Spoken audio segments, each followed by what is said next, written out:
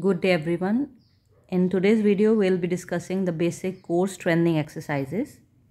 Number 1 is straight leg raising in supine position and the angle of elevation will be 15 to 30 degrees. Second is bridging exercises.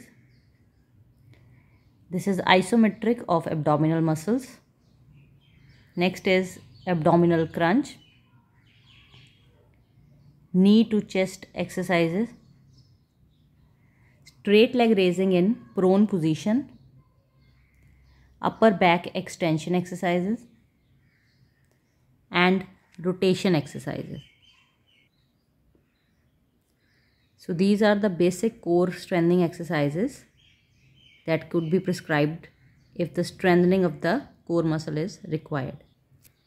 These exercises could be prescribed to any patient, and we can increase the hold time or the repetition time according to the patient.